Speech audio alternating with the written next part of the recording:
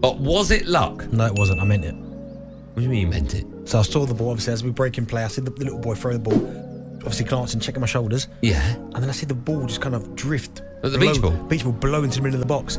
So then as the cross came in from Andy Reid, I thought, you know what? I'm going to try and hit this here. And what I was trying to do is get it to the bottom of the ball, so it'd go under the ball, but the ball might go up and block Pepe Reina's vision. So you didn't mean for the ball to hit the beach ball, but you aimed the ball at the beach ball, hoping it to go under? Yeah, to just distract him, and it worked.